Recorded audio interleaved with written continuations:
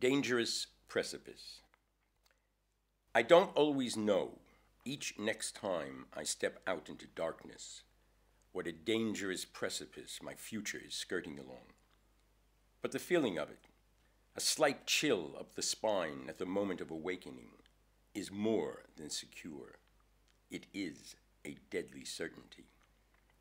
Recognition, the half-hidden desire to endlessly repeat oneself.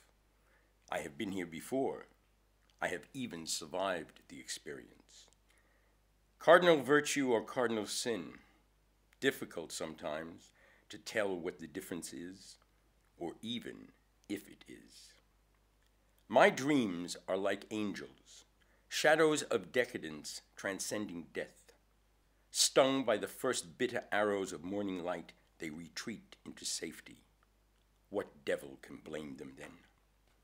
When it comes to lust, nothing is sacred, not even cowardice. Yet my fears would give anything to live forever in the soft, shuddering murmur of a single passionate night, breathlessly, with neither grief nor honor. The burden of thought is one thing, but for sheer ecstasy and kicks, the anguish of freedom has everything else beat all to hell. It takes nerve to ask someone if they believe in God.